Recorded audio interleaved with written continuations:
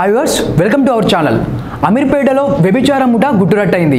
హైదరాబాద్ అమీర్పేటలోని ధరంకరం రోడ్లో ఉన్న లాడ్జిలో వ్యభిచారం ముఠను పోలీసులు అదుపులోకి తీసుకున్నారు. వివరాల్లోకి వెళ్తే పక్కా సమాచారం ప్రకారం లాడ్జిపై పోలీసులు దాడి చేశారు. ధరంకరం రోడ్లోని ఓయో టౌన్ విల్లా లాడ్జిలో వ్యభిచారం నిర్వహిస్తున్నట్టు అందిన సమాచారం మేరకు సోమవారం రాత్రి వెస్ట్ జోన్ టాస్క్ ఫోర్స్ సిబ్బంది ఆకస్మిక తనిఖీలు చేపట్టారు. ఆ సమయంలో లాడ్జిలోని గదిలో వ్యభిచారం నిర్వహిస్తున్నట్టు గుర్తించారు.